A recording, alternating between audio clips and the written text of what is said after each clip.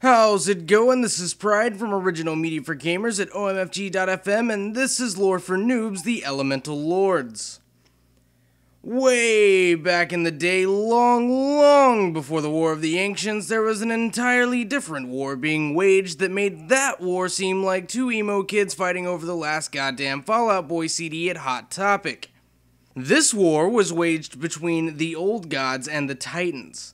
The Old Gods enlisted their lieutenants, Therazane the Stonemother, Neptulon the Tidehunter, Alakhir the Windlord, and Ragnaros the Firelord to lead their forces. They became known as the Elemental Lords of Azeroth.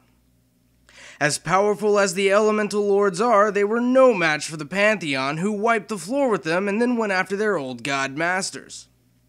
Without the ability of the Old Gods to keep the Elementals controlled on Azeroth, they were banished to their new home, the Elemental Plane, where they have been fighting with each other ever since.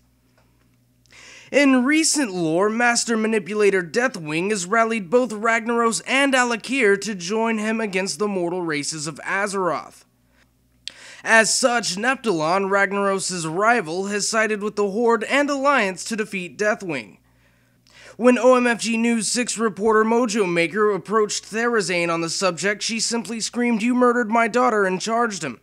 We certainly hope he's okay. If you had a hard time understanding me, there is a transcript in the description, and I'd like to give a shout out to Kay of the Council of Six on omfg.fm for helping me out with a few things I wasn't quite clear on.